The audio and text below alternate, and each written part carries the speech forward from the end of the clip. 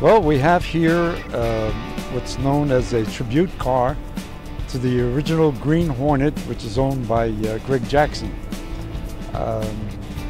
It originally started out as a 67 Mustang coupe with a 289 and a C4 transmission, and we changed it into a tribute to the Green Hornet.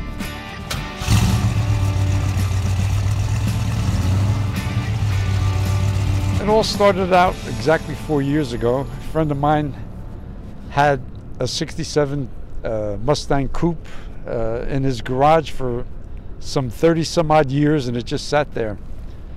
And he asked me if I wanted to buy it, and I said, sure, I'll buy it. And we started working on it right away.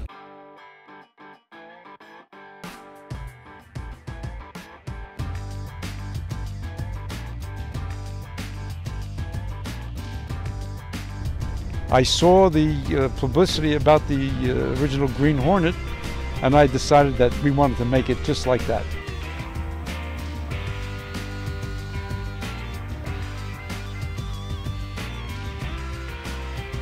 I actually had a 68 coupe Mustang when I was a kid, and I just loved it to death.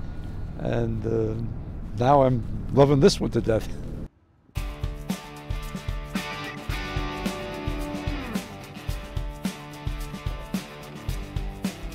Could you see yourself moving this car? You know, there's an old saying that everything's for sale at the right price. And although it's not my intention to sell it,